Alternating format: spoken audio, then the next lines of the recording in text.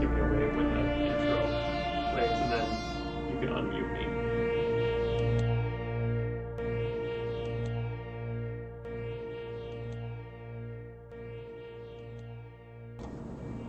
All right, webcam. Webcam's on? Yes. All right. Webcam on? Uh-oh. All right. Webcam on? Uh-oh. All right. Webcam on? Uh-oh. All right. Webcam on? Uh-oh. All right. Webcam on? Uh-oh. All right. Webcam on? Uh-oh. All right. Webcam on? Uh-oh. All right. Webcam on? Uh-oh. All right. Webcam on? Uh-oh.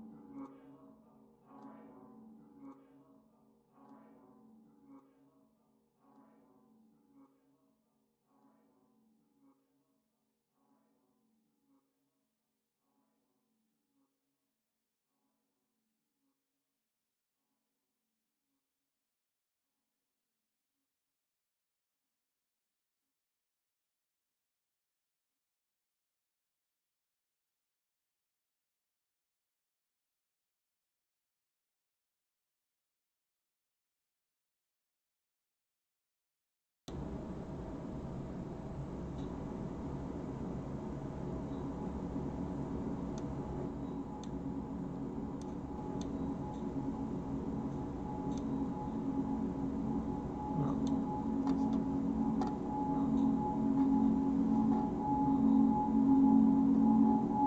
We're getting some strain from somewhere, and I don't know what it is.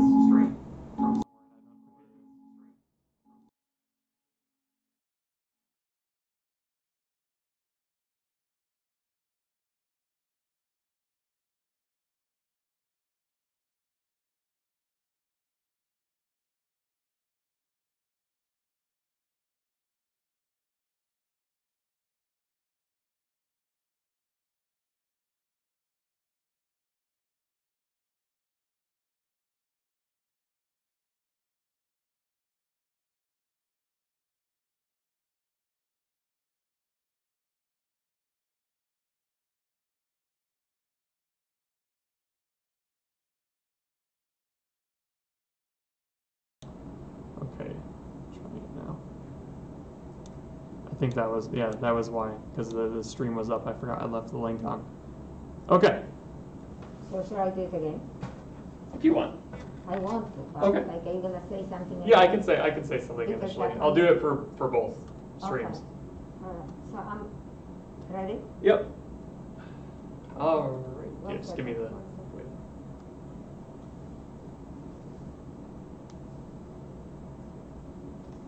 All right. So welcome. My name is Jeremy. I'm an educator here at Kopernik, and we started with some technical difficulties with our first stream, but now I think we're ready to go. We're going to see if we can stream some VR content.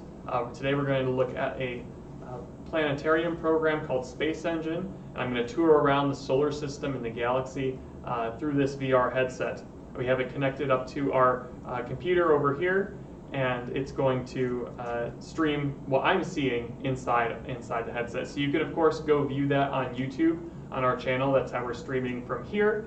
And I'm going to use these motion controllers to move around the world. And of course, this is all part of our Entering a Virtual Universe summer camp that we're trying out this week. And you can view that on, view some of the content we show off to the students on YouTube as part of the camp. So one other thing we need to do is just bring up the video feed of Space Engine so I can always check in on it when necessary. And you can switch over to game capture, and let's go ahead and check it out. I'm going to jump into VR. This is my marked off VR zone, and that actually represents my safe virtual barrier, because when I step out of that zone, the headset will tell me that I've stepped out, and I can know that I'm moving into uncharted territory, and I won't know where I am. But the other cool thing is the cameras in the headset will turn on and show me the real world in case there's hazards around that I might trip over. So otherwise, though, if I stay in this space, I'm fine. Okay, so yeah, we're going to get started on our viewing the universe in this space engine. So if I look around here, I can see the stars, the constellations, the Milky Way, and right behind me here is the sun. And I can, with my controllers, I can move the sky around. But I would like to go visit some planets in the solar system. So I'm going to bring up my menu here. And one, I'm going to look at the orbits of the planets. Because I'm right next to the sun, I can see all the orbits of the planets and the dwarf planets in the solar system. They represent these little green lines. So here's a planet. What's this one? Ah, Mercury. Let's go visit Mercury. So I'm going to press the Go To button.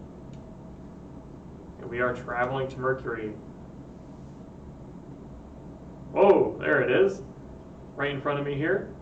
And I can move through time. If you're watching on YouTube, you can see the time scale here is moving up 300 times. And we are in orbit around the sun. And Mercury actually has a very slow rotation. So we have to go all the way to 10,000 times to see the rotation of Mercury. Very slow. It's almost locked. Its face is it's almost locked to the sun, just like the moon's face is locked to the Earth. So we only ever get to see one side of the moon. It's not quite the case for Mercury, but it is a very slow rotation. Very quick revolution around the sun, though. I think it's on around 68 days. Moves really fast around the sun. Okay, so that's Mercury. Let's see what else we can find here. Let's turn the orbits back on, because that's a good way to explore. And you can see a lot of the planetary orbits, most of them, in fact all the main planets, fall along this same plane. So they're all in there. So, you know what? Let's try another search method. Here we go. So this is the solar system search method that I'm seeing here. And I can go to Venus.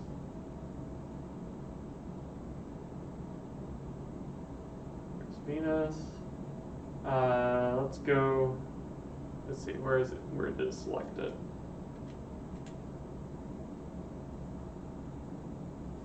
It's off.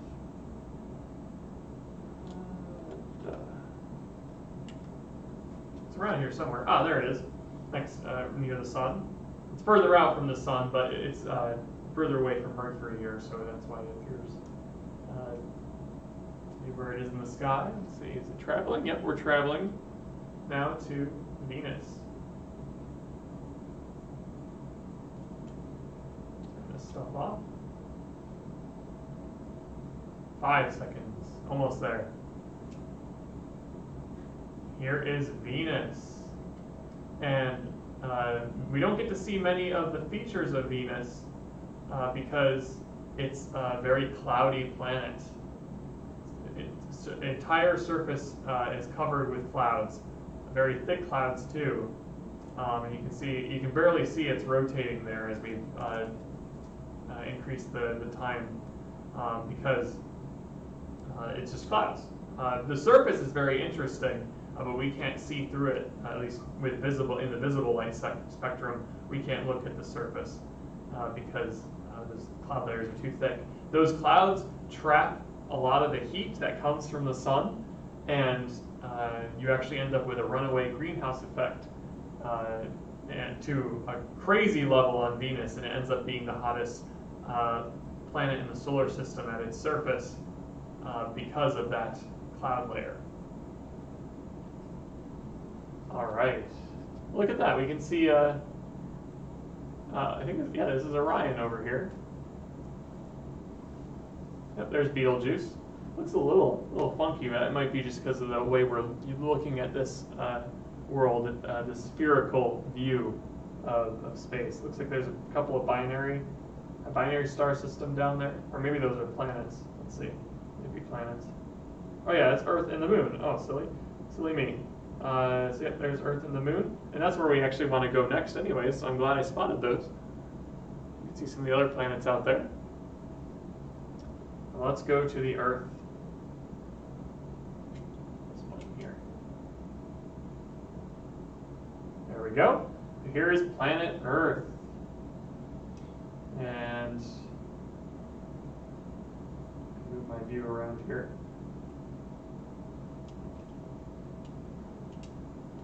Used to be a way that you could orbit around the object so you can see the other parts, but I'm not getting that to happen, so maybe we won't do that today.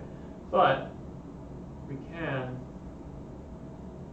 look at the moon. There we go. Here's the moon. And this looks like mostly the face that, this is crater Tycho up here. Right up there. And crater Copernicus is right over here. This, I think this is Copernicus right there. And these are the dark spots on the moon are the mare. Those are like the seas. They were once lava lakes, pools of lava all across the moon that eventually cooled down. Out here in the stars, we can see the Pleiades star cluster. And here's Orion from another perspective again. The Pleiades star cluster has many names. It's also known as the Seven Sisters, also known as Subaru. It's right next to the constellation Taurus, Taurus the bull. There's the horns of the bull. There's the Earth. See the sunlight glaring off its surface. All right, and the next planet is Mars.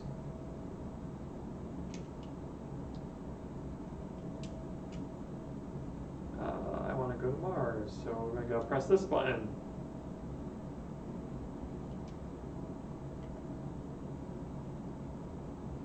I'd like to go back. There we go. And Mars. Where is Mars? We're going, looks like we're going there, wherever it is. Ah, there it is. Ah, here's Mars. With the volcanoes across its surface. You can see this the southern polar ice cap here. I think this is Val Marineris, which is the big canyon across the Martian surface, bigger than the Grand Canyon, and also bigger than the United States. It's actually about the width of the United States. Massive crack in the Martian surface.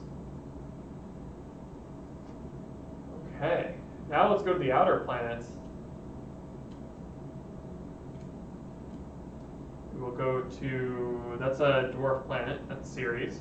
We'll go to Jupiter next.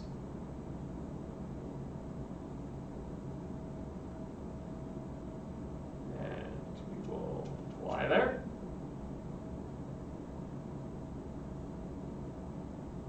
And here you can see all the moons of Jupiter. I think we can even fly to one. I kind of want to go to Io, so let me see if I can find Io. That's a smaller moon. That is Europa. Evie, Callisto. Maybe Io. What's this one out here? Oh, that's a star. That's Antares. That's part of the Scorpius constellation. You can see the tail of the scorpion out this way, and the claws come out this way. Let me see if I can fly around a little bit, because I haven't shown you the flight mechanic yet.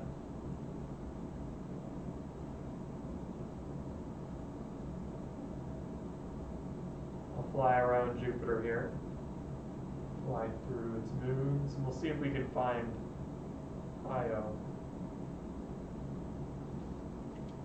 Europa. Callisto, where is Io? Ah, there's Io. There we go. Io is really interesting because it has volcanoes all across its surface.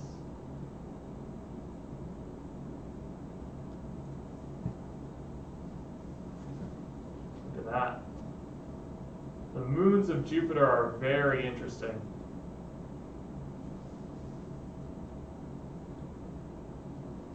They all are very unique worlds. Some of them are icy surfaces with maybe liquid water oceans underneath them. If we speed up the time scale here, you can see, there goes, there's Jupiter, sort of orbiting around me right now. Kind of cool. You can see the moons.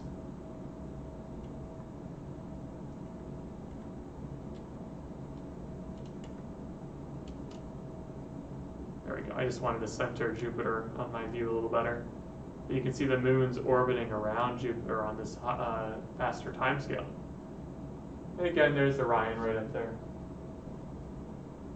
Constellations don't change much as you travel around the solar system because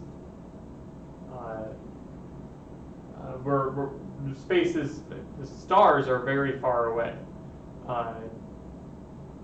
So if you're just in the solar system where everything's relatively close to each other, the stars won't change much. Okay, let's keep going. I know everyone's, or many people's, favorite planet is Saturn. Let's go to Saturn.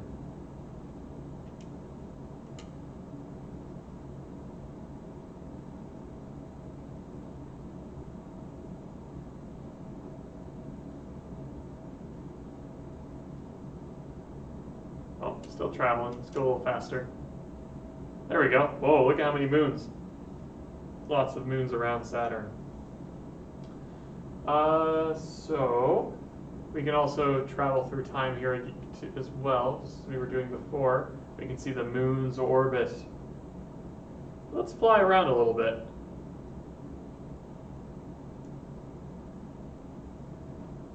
Gotta increase my speed.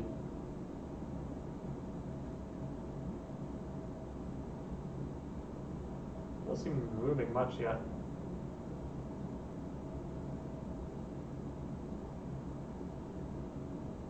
There we go. Fly through the moons. Again, time is moving much faster than it would otherwise, but it makes it for a very dynamic flyby of Saturn's rings. You notice when you look at the edge of the rings, they almost or pretty much disappear because they're not thick. They're really thin. But it is a very large disk. You can see the sunlight passing through the rings there.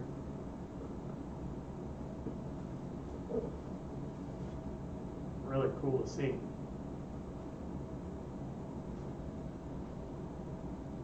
All right, last two planets.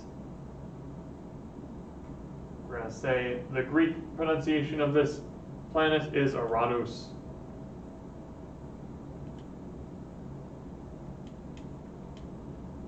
Where is it? Ah, there it is. On the other opposite side of the sun, we still have the time scale up much faster. So you can see the many moons of Uranus, and you can just about see the ring system.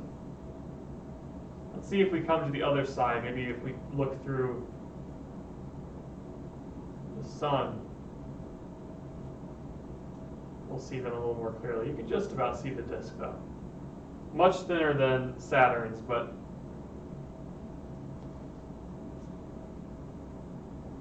let's go this way.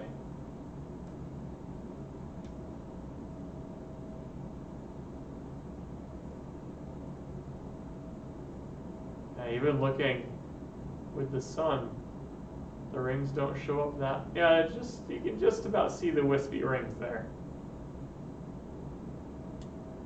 All right, last planet. And maybe we'll go to Pluto too, just for fun. Because I think they've modeled Pluto with the new pictures of the planet, so we can see what that looks like. All right, Neptune, the other really blue planet. And it has quite a few moons as well, orbiting around there. right, Pluto. Pluto is almost like a binary planet system because it has a large moon called Charon. Here's Pluto. And some data of Pluto is missing because they only were able to get one face of it fully mapped. So some of it's going to be kind of blurry. If we zoom through time here, maybe we can get to the clearer side again. Yeah, some of it's coming through. There we go. Yeah, right in here, this is where the heart of Pluto resides. When they took, one of the first features they saw on Pluto was this big heart-like shape on the surface of the planet. They saw that very early on in the New Horizons mission. Okay. Good.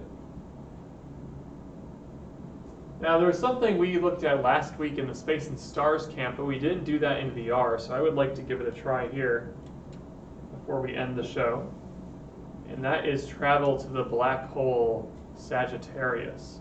So Victor, if you could, in the box there, type in, just put in SAG.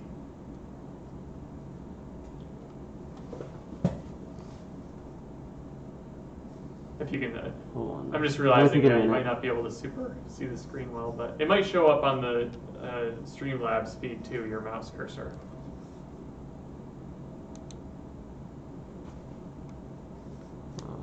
It's gonna be a problem. Hold on.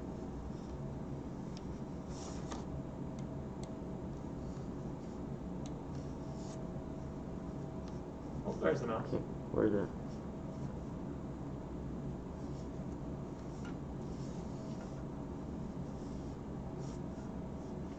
Yeah, for some reason they haven't modeled it. Well, actually, maybe I can.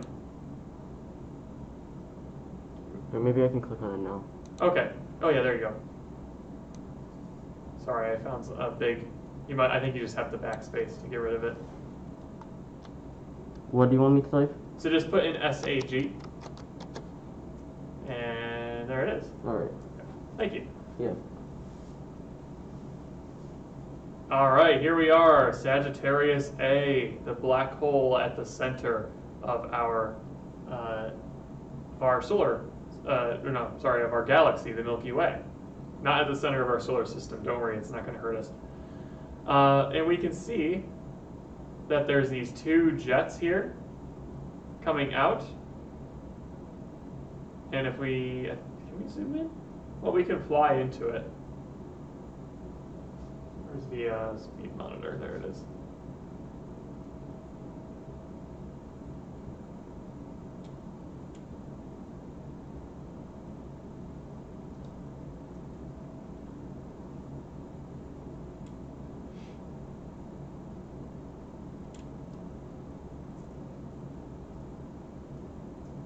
Gotta wait for our speed to kick up there, because there's a lot of space in space. So you really gotta be moving pretty fast. And in this case, faster than the speed of light to actually notice some significant movement.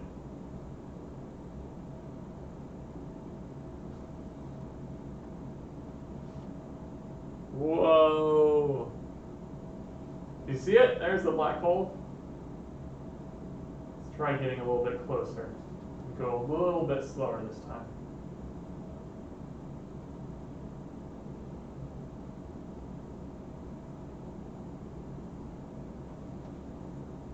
There's the black hole. Don't fly into it. You see how it warped space as we passed by? This disk here is the accretion disk of all that star and dusty and planetary material getting swept up into a spiral. And we'll try one more time passing through it here.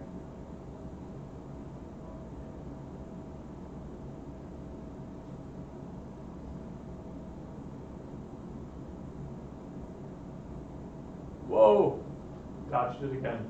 So we didn't quite reach the event horizon, which is the point of no return for black holes. But that's Sagittarius A. And there's a lot more to explore in Space Engine, and maybe we'll do that another day, whether that be in VR or just exploring on the computer screen. There's a lot to see in the universe out there, and a program like this gives you full access to it. Oh, it's so bright. All right, well, thank you all for joining me for our first VR demonstration of the week. We'll do a few more tomorrow and Friday. We have a few other ones like walking aboard the International Space Station, and maybe we'll give the Star Wars game a try too. Play around with lightsabers and whatnot. All right, so maybe we'll see you then. Thanks for watching.